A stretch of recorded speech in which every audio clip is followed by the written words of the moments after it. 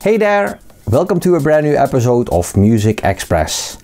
My name is Twan and in this week's vlog you will see my interview with Mark Otten, in which he tells the story behind Crossroads, a classic which he did under a project named Rio Addicts. But before we start with the interview, please make sure to subscribe to my channel, and very important, also make sure to click the bell button, because then you will get a notification the next time a new vlog is online.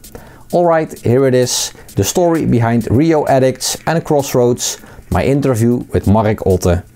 Enjoy! Back in 2004, Dutch producer Mark Otten released a beautiful progressive trance track under a new project name, Rio Addicts with Crossroads. It came out via Electronic Elements, which was a sub-label from Armada Music. After my previous interview with Mark about his track Mushroom Therapy, I spoke to him as well about the story behind Crossroads and more. My first question to Mark was why he decided to release Crossroads under a new alias.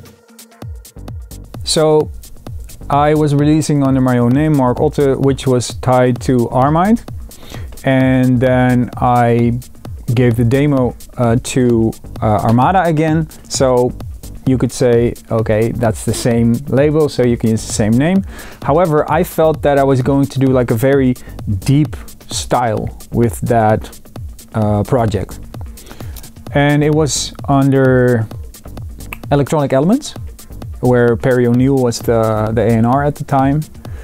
And I think we all agreed that it was going to be like a little bit deeper, and so it made sense to use different aliases.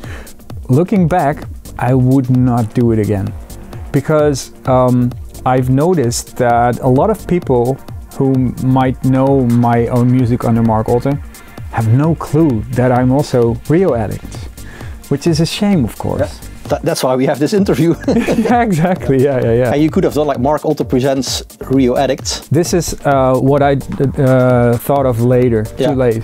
Yeah, I would definitely do that now if I had another chance. Yeah. So is there a story behind the project name Rio Addicts? Yeah, not too complicated. I was invited by a friend of mine to visit her when she was traveling the world.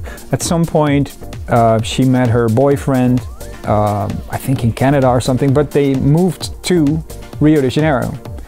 And this was my first trip, like first long trip.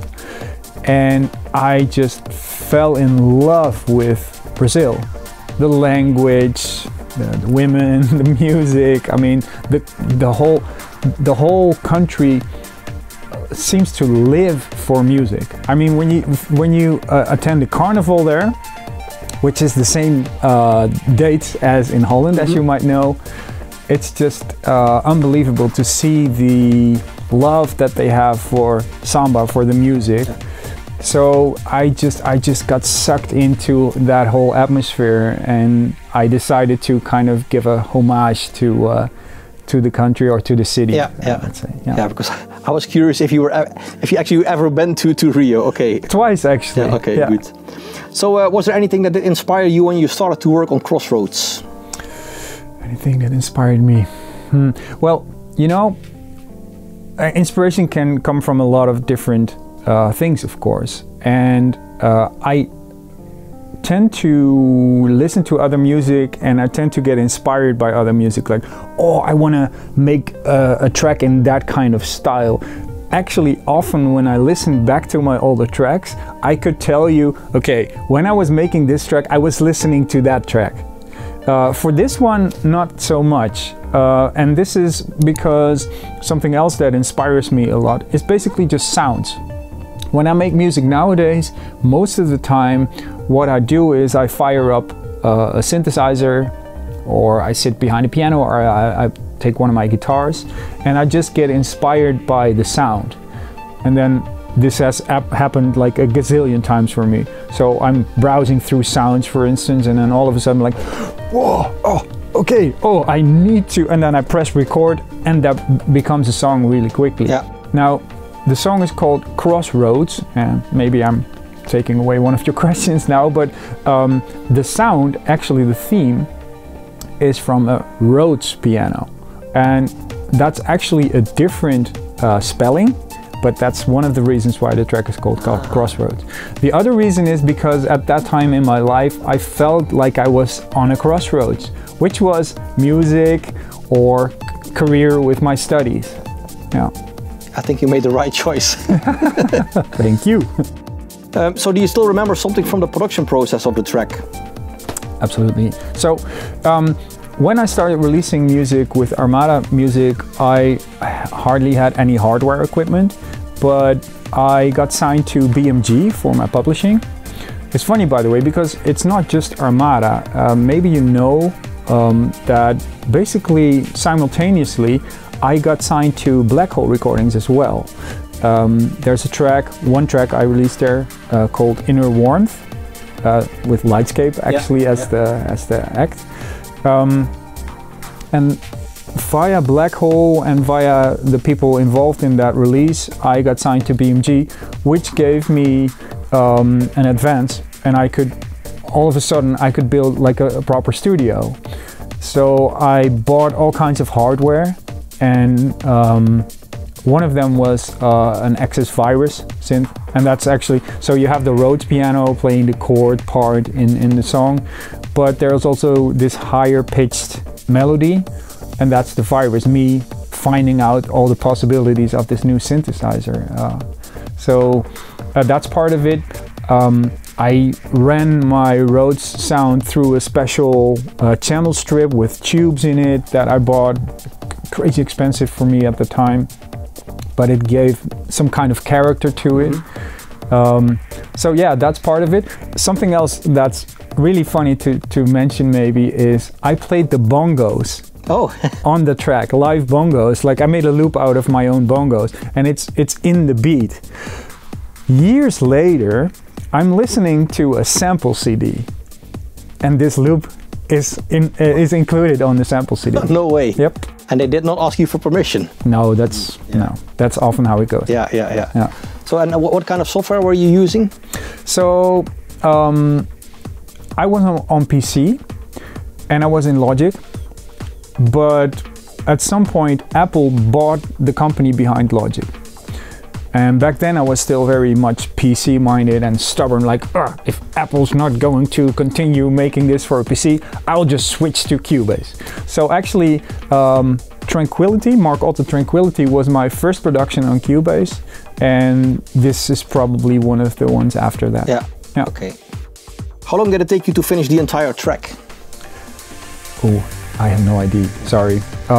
I do know that Sander, the A&R at the time from Armada, has more than once referred to me as the world's slowest producer. Did you get an award? Yeah, no, I tended to spend a lot of time. No, I don't know, sorry. You should make this as a schedule again, like what we talked about like in the previous interview. Maybe that helps.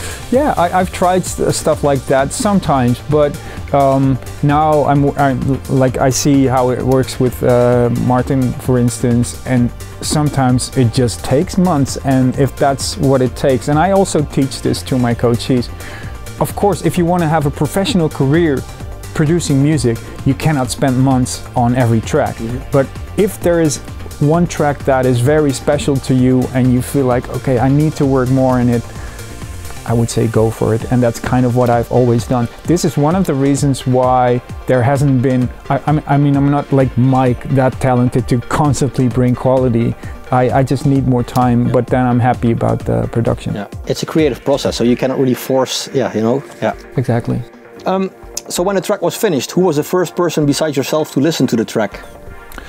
I'm pretty sure that must have been Perry, because it was very cool. Perry O'Neill, we both came up on Armada, and I remember there were these Armada nights, there were these parties that Armada was throwing, and afterwards, after we became friends, he told me, yeah, I was going to that party and I was really looking forward to meeting you because I always use your tracks as a reference.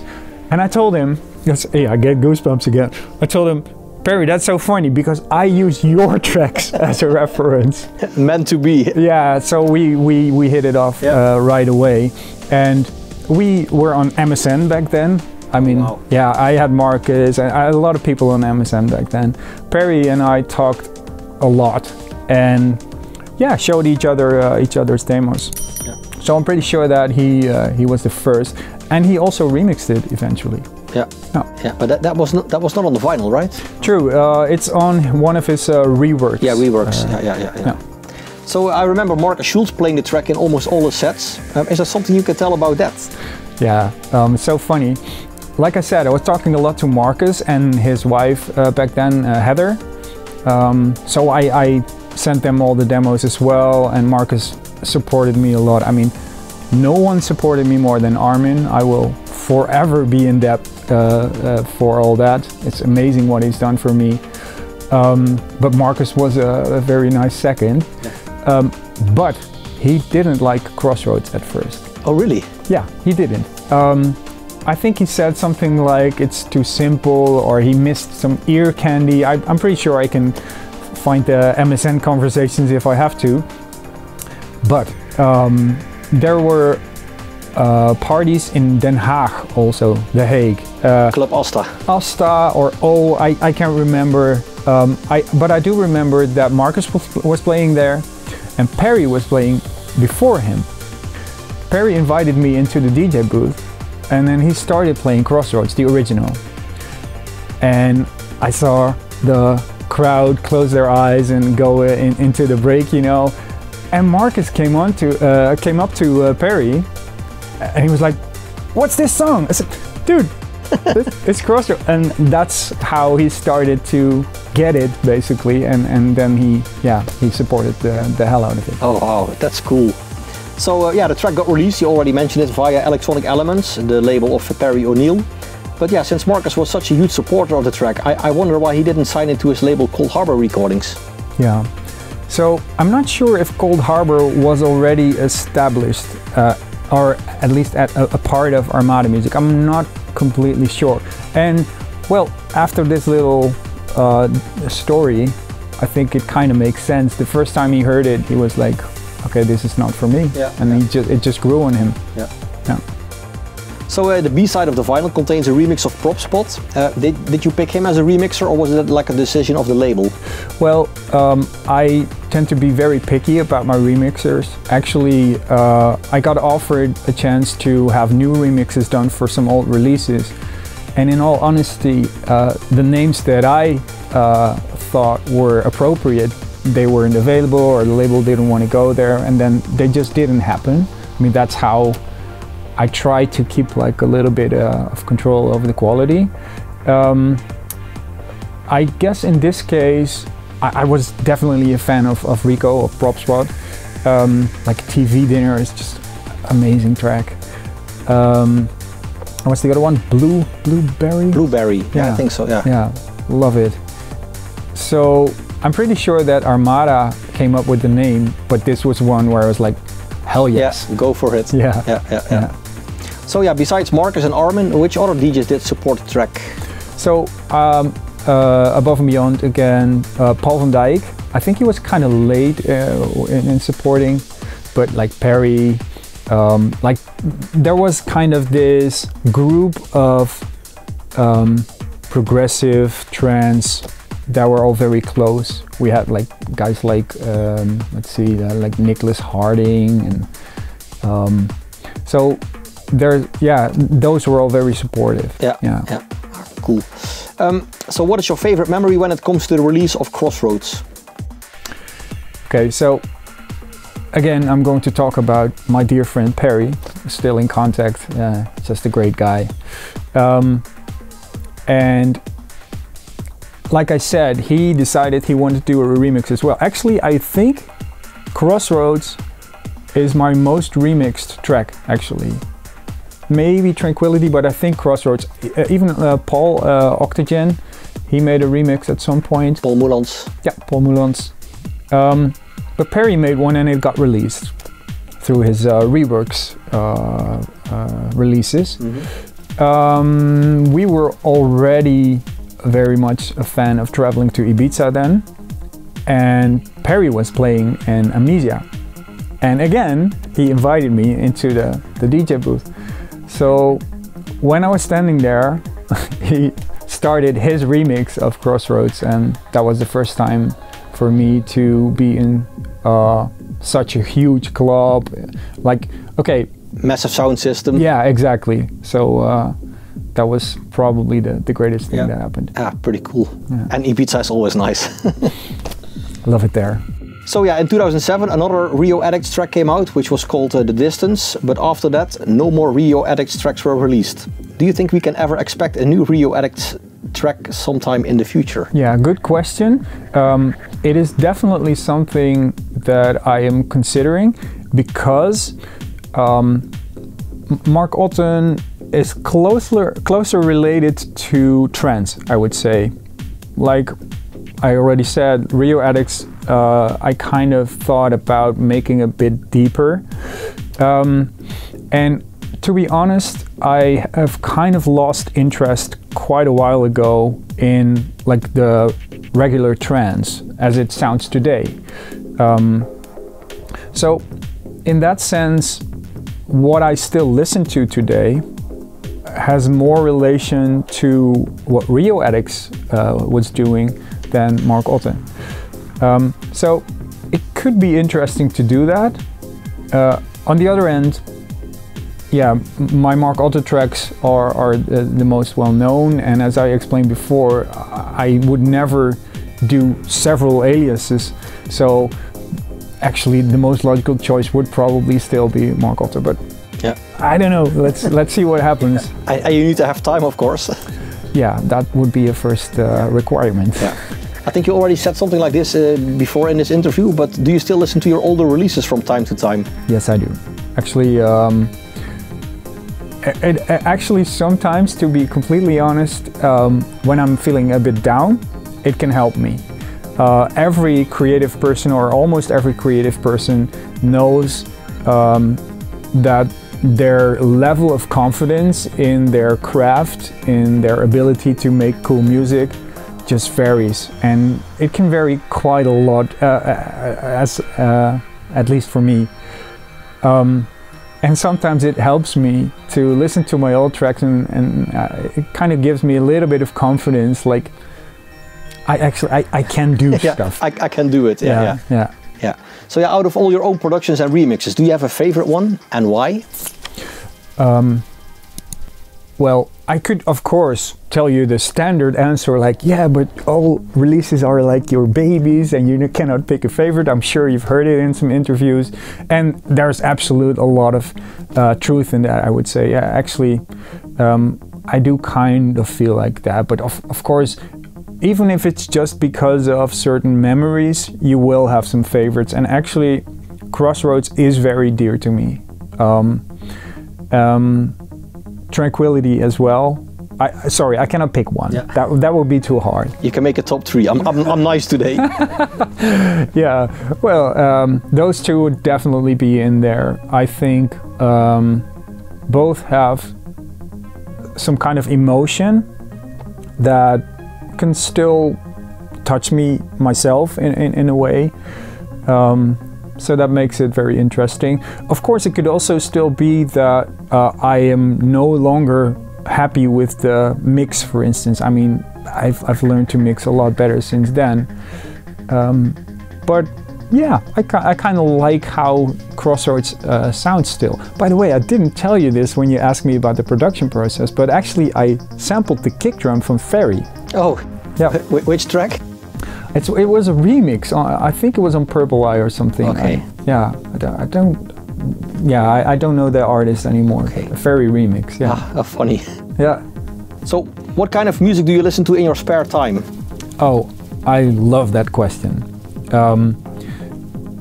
Yeah, I'm such a fan of all types of music. So actually, I just went on a holiday with Menno de Jong, I just told you.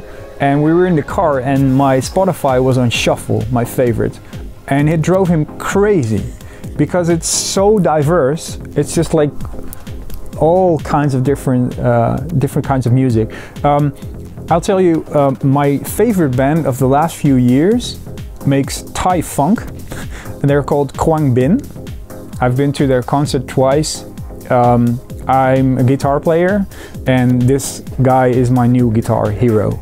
He's so good. He's so inspiring. So Thai funk. I mean, never expected that. I'm gonna look that one up for sure. Oh, it's amazing. It's a trio from Texas, and they sound amazing. Yeah. So, but I listen to a lot of chill out. I still listen to the Café Del Mar playlists or compilations a lot, probably more than any other genre. But one of my other heroes is John Mayer. So I listen to a lot of his stuff. Did you ever see him live? Yes, several times. Yeah, amazing. Yeah, in terms of guitar, okay, I wasn't around when Jimmy was alive or when Zeppelin was playing or anything, but to me, he's probably the greatest guitar player of all time, as far as I can see. So yeah, singer-songwriter. I absolutely love like hyper-commercial, overproduced pop music as well. I mean, so it's really from the one end to the other. Yeah, I love like the guilty pleasure stuff that's like really like the bad, considered like as bad music, but it's like so fun. Like Eurodance and cheesy 80s stuff. Yeah. So what do you consider to be the best part of your job? My job nowadays? Yeah. I would say the best part is that I get to do all different kinds of things, although I have simplified my jobs a lot. All these different things can give me goosebumps at one point or another. When I am in the studio, of course, and something amazing happens, I just get the feel, so that's amazing. When I'm working with others, like lately I've been writing quite a lot of music, also for trance, by the way. I do love the top line writing. Can you give some examples of tracks that you wrote? Yeah, so Orasonic, My Good Place with Cathy Heath, where I also, by the way, did my own chill out remix. So there's the chill out love. Recently I've done a track with Fenna Day. Burning Game is called, with Alan Morris for production. Yeah, there is, by the way, some big news coming up on that end. Cliffhanger. Yeah, and I'm always working on several projects with different singers. And now I forgot your question. Oh yeah, my question was like, what do you consider to be the best part of your job? Yeah, like I said, there is so much passion and feeling involved for me. I literally picked the things that I do in my life on the basis of how much feeling does it give me. And to finish that little list, I told you I coach producers, artists, and you wouldn't believe how often I get goosebumps doing that.